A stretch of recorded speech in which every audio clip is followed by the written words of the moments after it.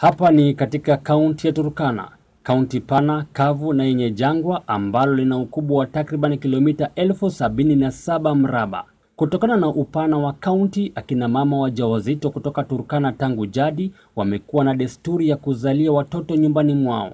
Wakunga ambao hawajahitimu ndio wamekuwa kivalia njuga swala la kuwashughulikia.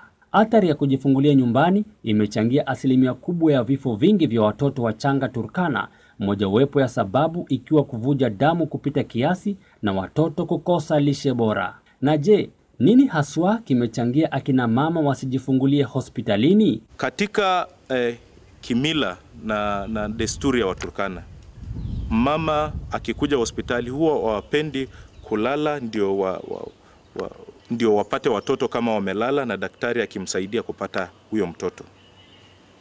Ukweli ni kuwa kuna kitu inaitwa squatting.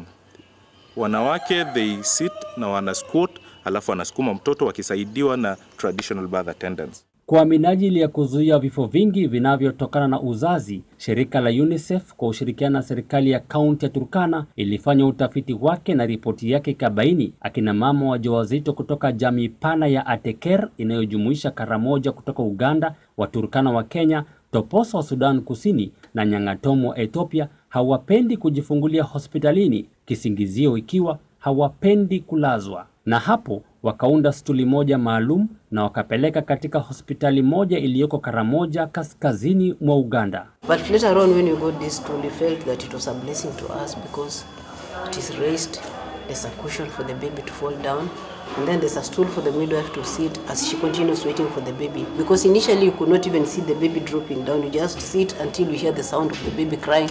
Kaunti ya Turkana ilijitwika jukumu la kutafuta stuli aina hii ya kitamaduni kutoka Karamoja Uganda na wakaundiwa lingine na ikaletwa hapa katika hospitali ya rufaa ya Lodwar itumike na akina mama. Stuli hii ya aina yake imependwa na akina mama humu. Kuna kiti cha mama mjamzito kukalia anapotaka kujifungua, kuna kiti tofauti cha muuguzi kukalia anaposaidia mama kujifungua, na kuna mahala maalum ambapo mtoto anapozaliwa hapo ndipo anachukuliwa ndipo apakatwe. Unashikilia vizuri na umekanyaga kwa chini, unashikilia na mikono yote, unajifungua haraka.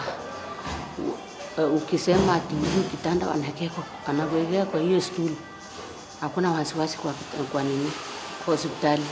Rachel Ile ni mama wa watoto 5 na anatokea maeneo ya Kalokol. Kulingana naye, alijifungulia nyumbani wote 5 na hii ndio mimba yake ya 6 ambayo amekuja kujifungulia hospitalini. Saa zake ya kujifungua zimekaribia na muda mfupi kutoka sasa atapata salama. Anaonekana akihangaika kwa uchungu wa mwana. Sasa usipige magoti. Kuna mahali nitakuonesha. Harakati ya kuzalisha inachukua muda kiasi. Na wakati huu wote, mama mjamzito anapaswa kushikilia hapa ili kupata nguvu ya kusukuma mtoto. Na baada ya muda mfupi, mtoto Fortress Awesit akazaliwa salama buheri wa afya. Most of them are coming. Na akiingia tu hivyo nakwambia sister, mimi sijui kuzaa kwa kitanda. Nitazalia chini. They don't call it a stool, nakwambia nitazalia chini. So we tell them, it's an alternative, badala kuzalia chini, kuna stool hapa. You demonstrate to her, you show her what to do, and then when the time comes, she sits and pushes her baby comfortably. Hospitali ya rufaa ya Lodwar imeleta stuli maalum ya kuwezesha kina mama wajawazito kutoka sehemu za mashinani na hawajazoea kujifungulia kitandani wapate pahala salama pa kujifungulia ili kuzuia vifo vya watoto wachanga wanaozaliwa manyumbani. Cheboit Emmanuel, Nipashe Wikendi kutoka Nariamawoi, Kalokol, kaunti ya Turkana.